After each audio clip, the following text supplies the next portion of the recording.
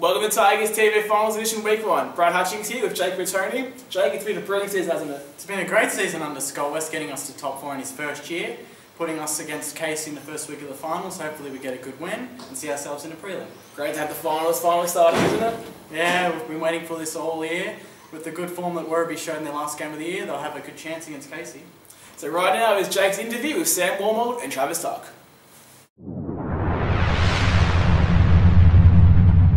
Hey guys, welcome to Tigers TV Finals Edition, Week 1 Finals this week. So we're going to talk to Sam Wormald and Travis Tuck.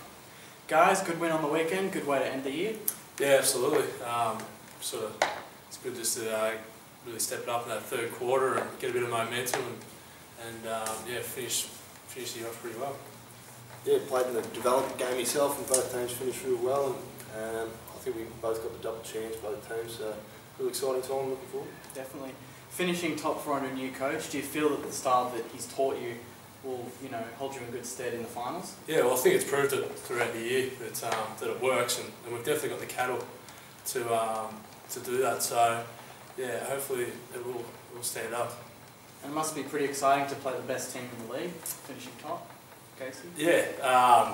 Well, obviously we played them during the year, yeah, and good win. It was a pretty good win. So we'll probably take that into next week or this week, and hopefully have it over them. And with that big win that you had early in the year, Avalon, do you think you've got the mental advantage, knowing that the two teams have played once this year and you've beaten them easily? I think it definitely helps knowing that you can knock off a team and that sort of stuff. So yeah, just try and take that confidence into the game with you and not get too cocky or anything, but just be confident in your ability and back yourself and go from there.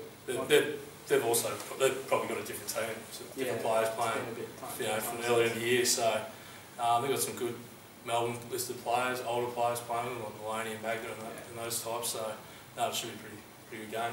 Boys, thanks very much and good luck on Sunday. No worries, thank you. Cheers. Thanks. Well, that's it for Tigers TV this evening. Jake, great interview. Yeah, it was great interviewing those two. And thanks to all the other Werribee players throughout the year for giving their time to Tigers TV. Everyone stay tuned on Twitter and Facebook for more. Brad, you'll be... And on Friday, yes, I'll be interviewing Scott West and for Coach's Corner ahead of the big game against Casey on Sunday. Thanks for watching, goodbye.